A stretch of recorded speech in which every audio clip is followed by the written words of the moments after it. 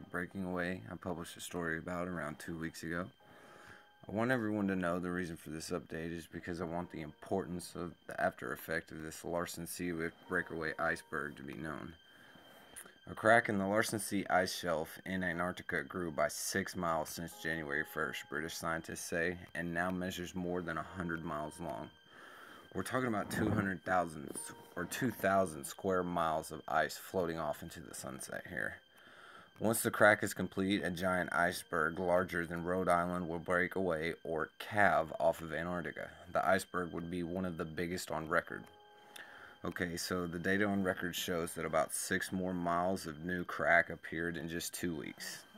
Think about that for just a second. In 2 weeks alone, this crack grew around a grand total of 6 miles, so we only have a final 12 miles of ice now connecting the future iceberg to its parent ice shelf. If a chunk of ice that big did drop into the sea, it would raise sea levels by about 1/16 of an inch, which isn't the major lying issue here, in a statement made by Ted Scambos, senior researcher, scientist, and lead scientist for NSIDC Science Team, better known as the National Snow and Ice Data Center.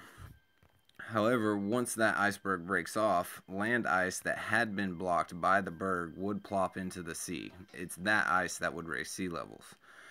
This is where I feel like it becomes a problem. This rise in sea levels that they're actually referring to is in debate from being anywhere between 4 and 4 inches to a half a foot higher than already existing levels. The major concern is once that the iceberg breaks off, land ice that had been blocked by the berg would plop into the sea.